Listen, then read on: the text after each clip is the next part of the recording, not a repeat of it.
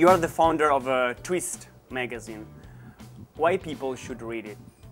Well, Twissst is another concept about fashion magazine. One of the things we try to do is to create some kind of connection between people that are very relevant for the fashion industry and new names that might be very, very relevant in the future. It's a magazine where you can find very sharp photography. Where is Twissst readership mainly located? Our top 5 countries are Spain, Mexico, Brazil, the US and the Russian Federation. What is a weakness that you can notice in other magazines that Twissst doesn't have? We are not engaged with any big names on advertisement companies, so the kind of information we give is very much based in a sharp point of view without have to respect some moral codes that most of the magazines can do. You had other work experience in the past, not related with fashion. What do you miss from your previous jobs and what you don't?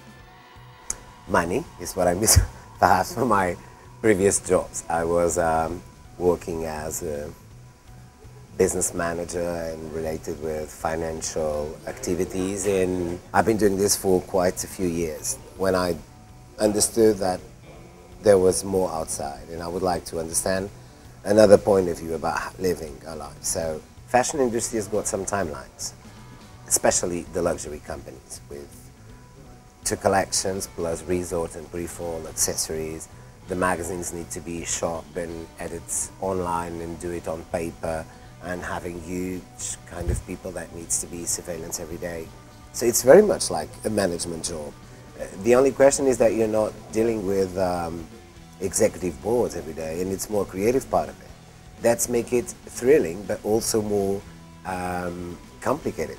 You attend many fashion weeks, which are not in the main fashion capitals. What's the most common mistakes they make? But I think they must create a fashion week that also helps designers before the fashion week and after the fashion week. I think it would be much better for all of them if they work more closely, not only during this week, but work properly, advertising and helping and perhaps consulting with them.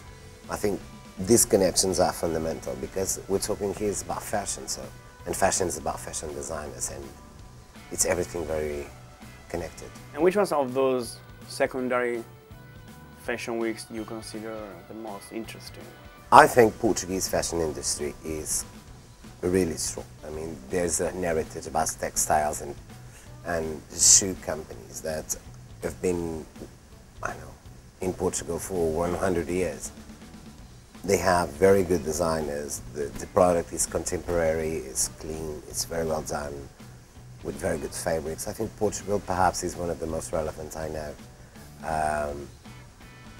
There are also, Riga Fashion Week is doing the job for 10 years. It's an opportunity then to establish, and they are very, very close to Russia, which is a huge market, as well as Poland. They do it in wood for, I believe, 4 or 5 years right now, so far. Generally speaking, Paris is associated with couture. Milan with the sartorial tradition of the made in Italy, while Scandinavian fashion has something minimalist in the south. In this sense, is there a trade dominating the Riga Fashion Week? If you want to associate that today on fashion, you don't need to. I mean, you can find a fashion show that can have all of that in any country, especially in France, Italy or New York. I think Riga still needs to find the identity and to establish the right bridge between culture, its heritage, and what is contemporary. Is there any designers during this Riga Fashion Week that you're really curious to see? Yes, there are 2 or 3 designers. One of them we already saw.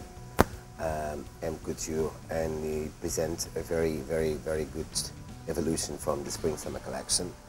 And there is Alexandra Westphal, which is a young Latvian designer that also have been in touch with Italy, and she very well understands contemporary shapes and fabrics with modernity, so it's very fresh to see her work. And then there is another, I think, the most relevant name so far in the Baltic Fashion Federation, and that is Ulla Pojanemo. She's from Estonia, and she also took part of the Fashion Week. And I think the quality of her work, the sharpest tailoring, the most luxurious favorites, and everything is done in a way that it's so correct. It's really another point. I think it's the highest point of the Fashion Week.